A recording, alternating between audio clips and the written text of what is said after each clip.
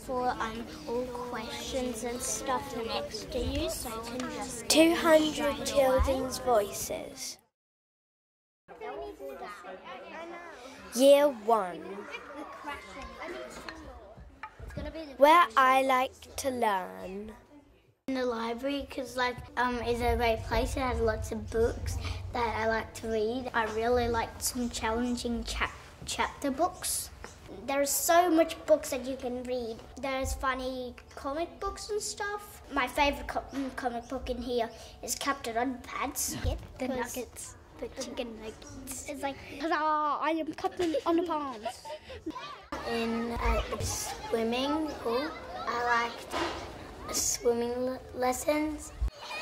We've been learning to float on our back. We've learnt toe tapping and we've learnt breaststroke. Done the fruit first. It's where we grow all our fruit. Tomatoes. Lettuce. Oranges. Potatoes. And apple thing. We water them so they can grow. Tomato here. We have little lollipop sticks and we write our names on them. So when they're ripe, we can pull them out and then put them in a little basket and then we can take them home. What I like to do. We usually draw with textures, fine line markers, pencils or coloured pencils. We usually draw about memory, imagination and still life. I like to read. If you would try to Stretchy Snake and Chunky Monkey, all these good stuff, and then you will get really good at reading.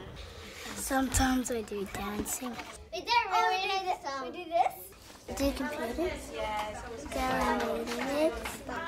It's a program where we learn. Yeah, it's where we read.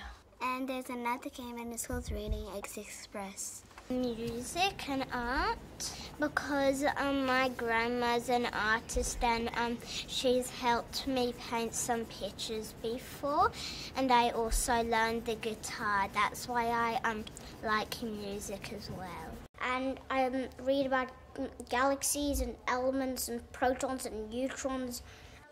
What I've learned at school. We learn about animals, we learn about nature, and learn about plants. The things that I like about science is that stars can sometimes be at daytime and nighttime. Sometimes we have a little mattress and there are these little squares.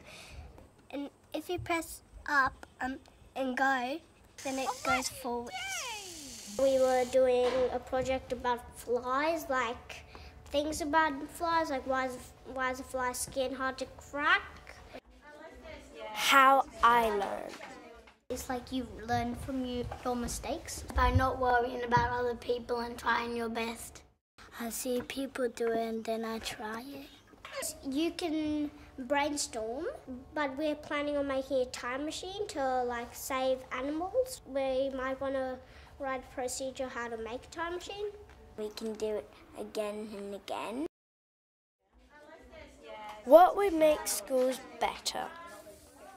Make a bigger playground. A fun room. There'd be all these fun stuff to do. Art, computers and iPads. I would add a time machine because you'd see what would be in the past and then you could draw it and show the teacher. I would say to the teacher, could you give me more harder homework? Because I like challenging myself. Lots of space for all these books with maths and science and stuff. I just like everything that's at school. I don't want to change it.